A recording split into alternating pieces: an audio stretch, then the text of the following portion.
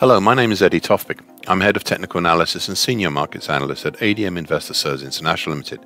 And here's your weekly technical analysis of Paris rapeseed, Winnipeg canola, and Malaysian palm oil markets. I'll start with Paris rapeseed.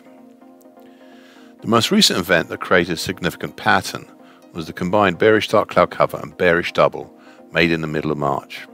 On its own, it's not that significant, but it did allow the creation of an upper trend line, currently 937.25, for a smaller ascending narrowing wedge pattern. The lower trend line for this pattern was created just after, and that's currently at 918.25. The upper trend line is a multiple pointer, whilst the lower trend line is still only just a 2-pointer. 3 weeks ago with the changeover, prices gapped down below the lower trend line and allowed for some targets to be drawn on the downside, even given some of the recent large ranges. However, there have been, as I repeatedly said since my annual review on Paris rapeseed back at the very start of January this year, that some big patterns in operation here and a big ask may well be in the order. Thus, and I quote from the start of 2022. This leads to my final point. Since May last year, so that's May 2021, we have formed a newer, more acute bull channel, currently 655.5 to 868.75. To me, it is super acute and thus unsustainable, but it is there and I will not dismiss it just because of acuteness. End of quote. Well, what I initially saw as a super acute bull channel is still there, and I've transferred it and finessed it on this daily chart, such that I see it now more as the February/April 2021 to date larger ascending broadening wedge pattern rather than a bull channel. This pattern is the outlying corralling bullish influence on this market and has been showing the way higher all the time. However, we did have a move up and over the upper trend line during April, even trading a full week above and outside it. But, and this is important, even more important, this is a monthly pattern, and and though we have had a monthly close for April over it, above it and outside it, we should look, due to the relative limited size of the action seen outside the ascending broadening wedge pattern, to be inclined to look for further confirmation of this bullish intent, which so far in May, with a few days left to go, has not been forthcoming. You see, though we have had a push up over the upper trend, the market has not sustained the move higher, and we have last week made a very, very significant pattern.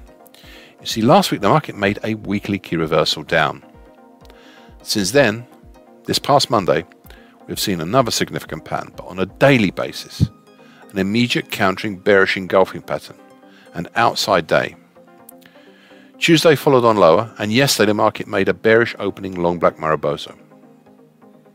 Additionally, Tuesday saw the market punch down and close below the rising short medium moving average, currently 817 even. But also the middle time, currently 809.75 of the newly drawn small late April, middle May bearish shift pitchfork. Now, before I go any further, I should add some comments on this bearish shift pitchfork and also the bearish Andrews pitchfork. I've drawn these prospective bearish pitchforks to try and see if they will capture the recent moves lower since late April. The bearish pitchfork, the bearish Andrews pitchfork, looks interesting, but it suffers from two faults. It is very acute and it has had prices move over the upper time, currently 812.25. Though, and this is when I was writing this, though as yet it has not had any closes over the upper time. Well, today we have. On the positive side, it is showing the bearish angle of attack right now. The shallow angled bearish shift pitchfork encapsulates the whole market so far, but it looks very, very nascent. And I would like to see some more action there. That all being said, we have started to move lower towards the light Fibonacci support at 780 even, and below that target X. However, please be aware, sneaking up from below is the medium moving average, currently 752 even, just above the 50% Fibonacci line for 2022 at 745.5. This leads to my final point, and it is an immediate one. Okay, I wrote this as my notes prior to actually seeing all three markets in this video. So things have changed rapidly. We were just set for a daily key reversal up for close over the upper tine and just under the short medium moving average. Well, we have closed up over the short medium moving average, up over the upper tine, and up over as a bullish key reversal up, a daily one today. See, we needed to close over 810, and we have already, and that may be sounding the death blow for the bearish Andrews pitchfork, though not yet for the Schiff. Interestingly, I think that actually has some further life in it.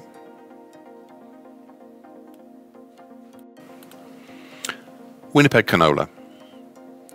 The recent move higher peaked in late April for a 3-day bearish evening star pattern based around the 100% projected Fibonacci line at 1193.10. This caused a dramatic drop at the start of the following week. Prices even punched down through the 50% projected Fibonacci line at 1142.90, closing below it, but at that time not sustaining the move lower. Prices next gapped lower after changeover 2 weekends ago, well below the 50% projected Fibonacci line at 1142.90. They next dropped down through the significant February high at 1092.20, as well as the slowly rising medium moving average, currently 1078.5, and entered a fairly free territory below until the wide band of congestion between October 2021 to February 2022, between 942.5 and 1030 even. This area, this congestion, is not an easily defined area and has various different strata of support, resistance. Perhaps the most immediately recognizable is the rising long moving average, currently at 1006.90. Thus, with this in mind, it's perhaps not surprising to see hesitation within this area, bounded topside by the medium moving average and below by the wide congestion band. However, it's one thing to have hesitation and free movement within a free zone of congestion, but it's another to see what we are seeing, the construction of a possible new congestion band between roughly 1042 even to 1070, possibly up as high as 1080. This leads me to my final two observations. I've drawn an acute bearish Andrews pitchfork for the late April mid-May move. Interestingly, I have greater confidence in this bearish Andrews pitchfork here than in the same period on Paris rapeseed. I suppose it's because prices are congregated around the middle tine, currently at 1055.80, rather than towards the upper or lower tines. Now, my final point is this. Is this new congestion area moving on to be one of two things? Is it a base for a move back up, or a bearish halfway hesitation in construction? Right now, it's too early to say which, if any. Bursa Malaysia crude palm oil. The September to December 2021 bullish Andrews pitchfork had until the end of February been the most recent driver in moving the market higher. It had nevertheless been breached, if not completely broken, over late February and early March, when prices broke above the upper tine, currently 81.31. However, despite some apparent consolidation at the 50% projected Fibonacci line at 74.92, what we really saw was the market stalling ahead of the 100% projected Fibonacci line at 81.96, before dipping back down into the depths of the same broken pitchfork. Despite a couple of gaps on the way down, the fall was limited by a combination of significant late February highs between 67.81 and 67.90, and more importantly the lower tine, currently 65.53, of the previously mentioned broken Andrews pitchfork. All this generated a more sedate, fresh move higher, in between the lower tine and the middle tine, currently middle tine's at 73.42, until 4 weeks ago when the market tried higher, once again up towards the upper tine. However, prices this time barely made it over the 50% projected Fibonacci line at 74.92 before collapsing down through the middle tine, then the key support at 67.90, and most recently having a changeover gap that slotted prices under the lower tine, currently at 65.53. The market went as low as testing the rising medium moving average, currently at 62.09. First time we have done so since December 2021. And it was not successful as prices made a swift turnaround back up and rallied to the highs.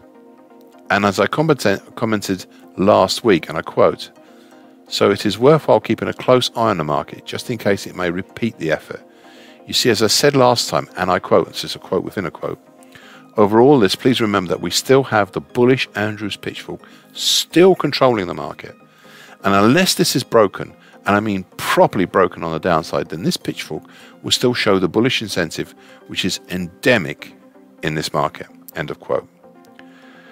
Well, last week we were going to find out just how strong a hold on the market this pitchfork had, and I again commented on the lower time last week, and I quote, because if we are still below it next week, that's the lower time, then I will likely retire the pitchfork, and as a result the bullish incentive, end of quote. Well, last Friday we saw an immediate countering outside day and bullish engulfing pattern based on the rising medium moving average, currently 62.09. Then this week the market recovered back above the lower time, over the short medium moving average, currently 65.87, and closing over yesterday with a combined key reversal up and bullish engulfing pattern, the significant late February high at 67.90. So it is too early to call it a recovery, but it certainly looks like it's heading that way. Thus, looking higher, we have the next significant resistance at the middle time, currently at 73.42. Thank you for listening. This weekly broadcast gives you essential market patterns and consequences. Please be aware of the risk disclaimer posted with this broadcast. Copyright Tofpik and ADM Investor Services International Limited. And here comes the final bit.